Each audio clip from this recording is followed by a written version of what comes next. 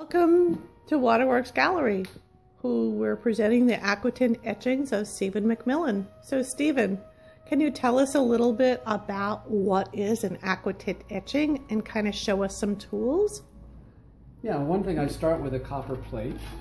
and this is a bare plate, and I sprinkle a rosin dust on it and heat it,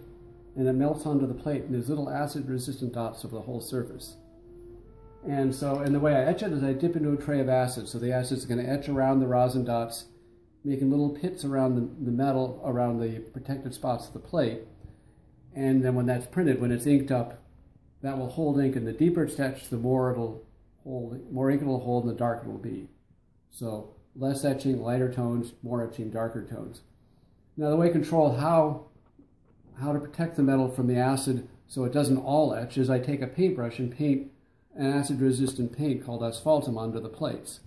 So I'll say paint some on an area I want to stay completely white, etch it for a while, paint some more, etch it, so it goes in and out of the acid, each time etching deeper and deeper, so that the plate has variable depths of etch in it. And so when I ink it and print it, it will produce, well, an image such as this one,